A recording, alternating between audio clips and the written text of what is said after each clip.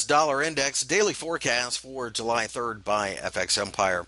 The dollar index fell a little bit on Thursday with a slightly softer than anticipated jobs number, but really at this point in time, this is a market we're going to avoid. Liquidity will be massively underplayed during the session today with the Americans being away on holiday. And then on top of that, this is a market that looks a bit confused anyways. So truthfully, we're going to step away for the time being until we get an impulsive move one way or the other and just play the US dollar in the spot Forex markets.